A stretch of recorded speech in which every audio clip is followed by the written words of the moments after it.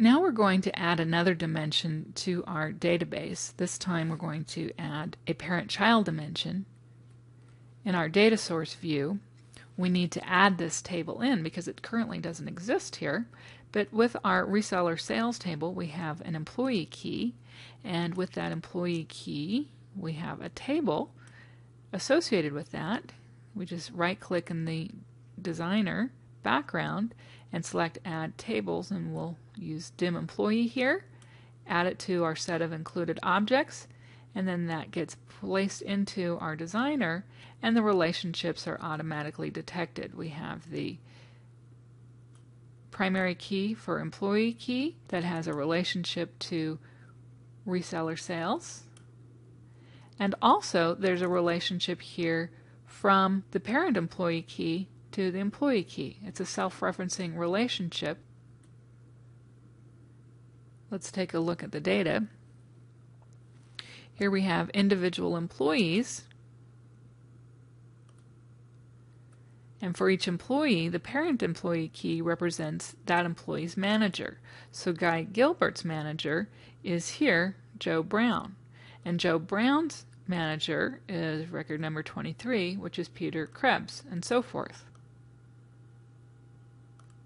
Before we continue, let's go ahead and rename this table to remove the dim. In addition, we need to add a named calculation to get the employee name here. We'll use last name and then concatenate a comma and a space and then the first name so that we have everything combined into one column for the name.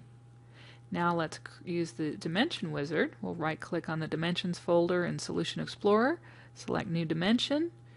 We're going to use an existing table, which is the employee table. The employee key is the key column, and then the name column that we want to display will be that named calculation that we just added, full name.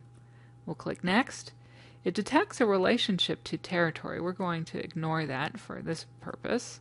And then we have the attributes. So we can have employee, and then we could have organization as the attribute name there, and then we could choose other attributes if we desire.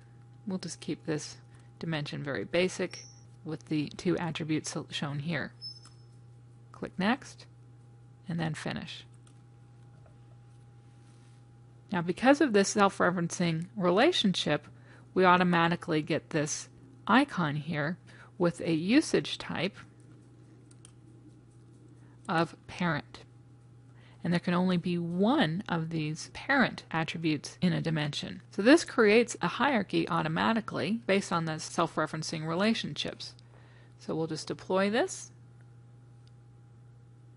and then we'll go to the browser, and we can navigate down and we can see Ken Sanchez at the top, and then we see various employees. If we take Brian Welker and navigate down, we'll see individuals as we go down, different levels of the tree. And this is what makes a parent-child hierarchy, is the fact that we can have one or more levels depending on different branches of our tree. Now what you'll probably notice here also is some repeating of names. So we have David Bradley with employees and David Bradley without employees.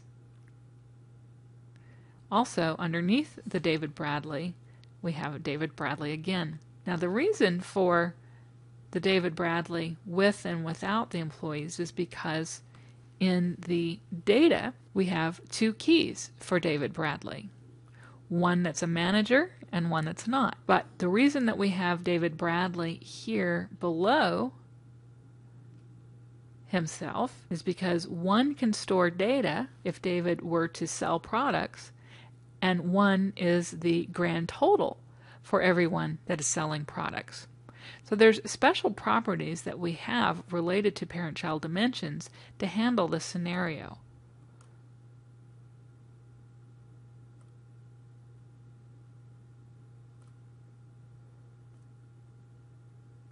We have members with data where we can show non-leaf data visible or hidden. So we can just hide those lower levels. Let's deploy this. And then when we go to the browser and reconnect, we'll see that David Bradley no longer appears at that bottom level. Now the totals in the fact table would still show up correctly. For the grand total, we just would not see an individual row specified for David with his individual sales. So that would be a user requirement to hide or show those values. And we can configure the dimension accordingly.